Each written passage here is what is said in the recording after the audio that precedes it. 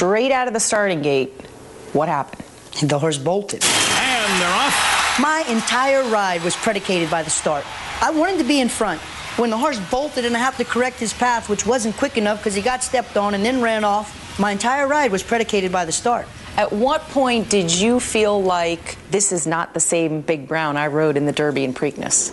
And we fell into the turn and I tapped him once. He slowed down more, and that's when I started race riding then. I mean, I was all out with him, spanking on him, hissing at him, screaming at him, encourage him to go faster. And the more I encouraged him, the more he slowed down. What do you think that was? At that moment, what were you thinking? I didn't know, because he was not sore. He was not traveling sore. Hear me roar, he was not sore. And Big Brown is plummeting as the field turns for home in the Belmont Stakes. I didn't know what the problem was. Every time I'd ask him to go faster, he'd go slower. And now we know from the images you've been showing on ESPN that he's got a spread shoe. It's probably nailing him, probably catching a nail in the foot every stride. But you said, hear me roar, he was not sore. He did not take any bad step.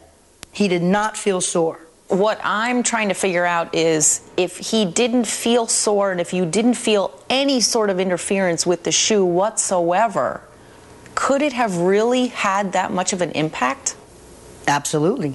How? Because he didn't proceed whatsoever. I mean, he'll take me for a gallop, but he won't push forward off of it. And Big Brown has been eased at the top of the stretch. Now, you took a lot of criticism after the race from within the sport and outside of the sport for your ride. What was your reaction to that criticism? Well, they weren't in the saddle. When all of the skepticism was coming in about my ride, all I could do was sit here and tell them, you weren't in the saddle. So at any point since the race, have you felt like your status as Big Brown's jockey might be in jeopardy? It was never in jeopardy. You never crossed your mind? No, not even when I was pulling him up. No. But after the race, when you heard the criticism, did you think, oh boy? No. If he would have been beaten a couple of lengths, 5 even, I would have thrown myself under the bus. I wouldn't have needed Dutro's help. But this horse didn't get past 7/8 of a mile. After 7/8 of a mile, I had no more horse. The tank was empty. I'm more proud of myself sitting right here talking to you as I dwell upon what I did. I'll pat myself on the back. Way to go, Kent.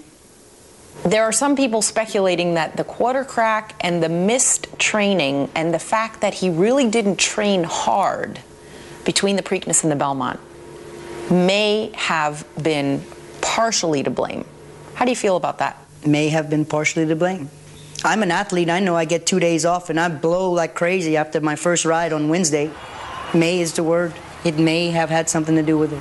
You know, Rick Dutro was quoted as saying that he was embarrassed initially that day. He was embarrassed that his horse was eased. I was too.